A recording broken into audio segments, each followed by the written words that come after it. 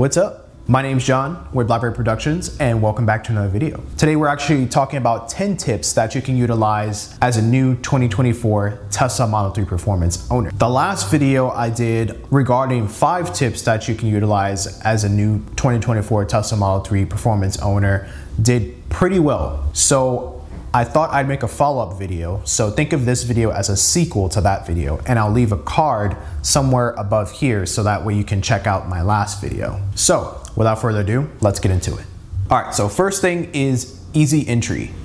And I thought this mode was a little confusing when I first set it up, but it's actually pretty easy. Essentially what you do is you create a driver's profile like you normally would, and then you can actually link a easy entry profile to that driver's profile. And what I'm finding is those settings that you actually set in your easy mode are actually completely separate from your main driver's profile. So think of easy entry mode is just a way of getting in and out of the car easier. I'll say for the performance model, just because the seat bolstering is a little bit more aggressive on this model and you'll have to climb over the seat to get out of the car anyway. So it's not like you can just slide right across like most other cars out of the car. But with this one, it's just too aggressive for that. But the option is there if you want to give it a try. Second tip is around your off-peak charging. So Tesla allows you to actually schedule charging times. And I know some electricity providers actually offer cheaper electricity per wattage during certain times of the evening. So Tesla actually allows you to schedule your charging through both the app and on the car itself. So you can set up an entire schedule based on when you want to charge and take advantage of those savings when it comes to electricity. I personally don't do this because I need to have the full amount of the day to charge my car because I'm using level 1 charging on my car. But if you have a level 2 charger, I highly recommend checking this out.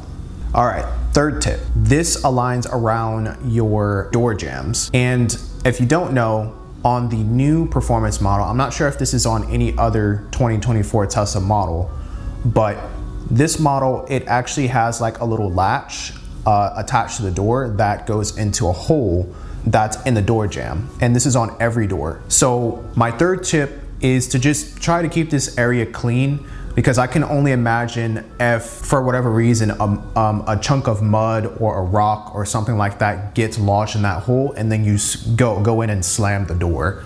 I feel like that could significantly damage that latch because it is just a small little latch. And it's actually one of the concerns that I had before I purchased this car because I wasn't sure how long that little mechanism would last. It seems to be welded pretty well.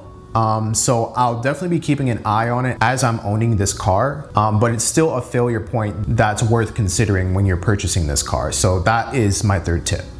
My fourth tip is around limiting the music sources in your car. So for me, since I only use my Bluetooth for music, I only have Bluetooth checked, and I think you have to have one other thing mandatory checked, and I think that's the radio I have in my car. I'll throw up a clip so you could see on how you can access this. But my thought is, if you're not using any of the other music sources, why have the option there in the first place? It just clutters things. So I wanted somewhat of a minimal experience, just sort of embracing that minimalist design that Tesla offers in their cars. Create a guest profile. I think this actually should come as a default with these cars just because people play around with the settings a lot, especially if it's not your car. But the short of it is just make sure that when you're setting up your driver's profile, you set up an additional guest profile. So that way, if there's someone that isn't familiar with the car drives it, or maybe you're taking it to a service center or something like that, you can quickly switch to guest, and that will preserve your personal driver profile settings. Next, consider coverage for your tires. You heard me talk about this in my last video, and I think I might have talked about it in my previous video as well. But I can't stress this enough. Tires for this car is very expensive. I paid over $500 for a tire replacement just from a single nail because it was on the sidewall and it was unable to be patched. So when you're shopping for insurance for this car, make sure that your insurance offers some sort of roadside hazard insurance. And if they don't, then you should definitely start looking into third-party insurance options for that specific coverage. For me, I heard Discount Tire offers OEM coverage for tires. So that's the first one I'm gonna look into. And I haven't had a chance to look into them lately just because I've been busy, but I'm definitely gonna see if I can get out there this week and report back if I find any additional information to share with you guys.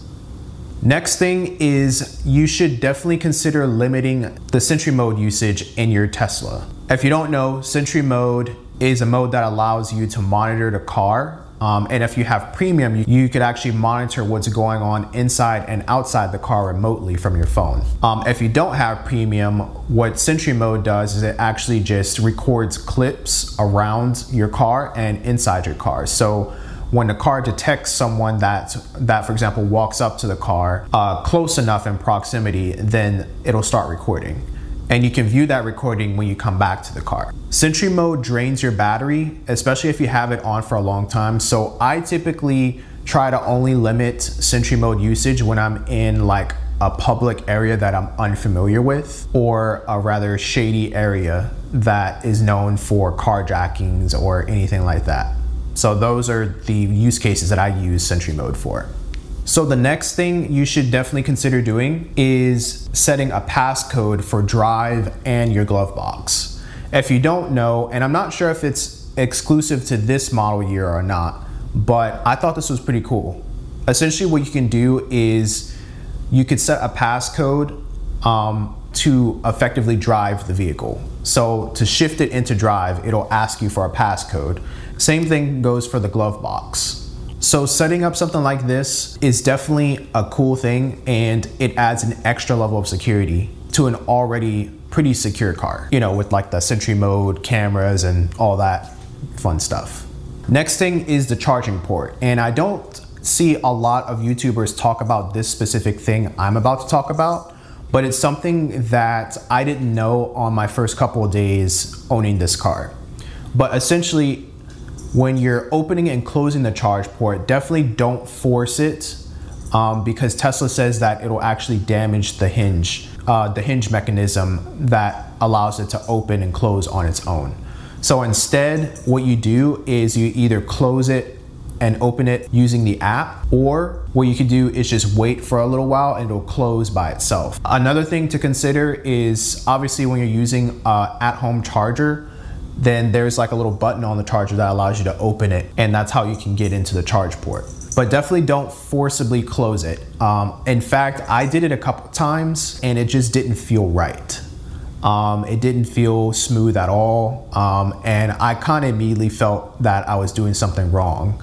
But I didn't know I was doing something wrong until I started looking through the Tesla manuals provided in the car's touchscreen. So definitely be on the lookout for that. Last thing is around the Tesla app. And if you don't know, just a quick little tip, you could actually customize the buttons. If you have an iPhone like I do, and you use the widget, you can rearrange those buttons in a way that's more preferable to what you want to see.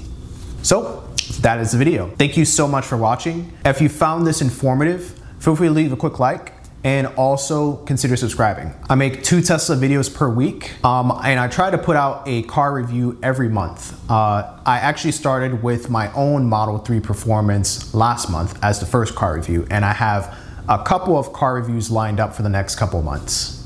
So if you like that review, or if you're just passing by, I highly recommend checking it out. I'll leave a card above this video so you can check it out. So with that, this has been John with Blackbird Productions, and I'll see you in the next video. Thanks for watching.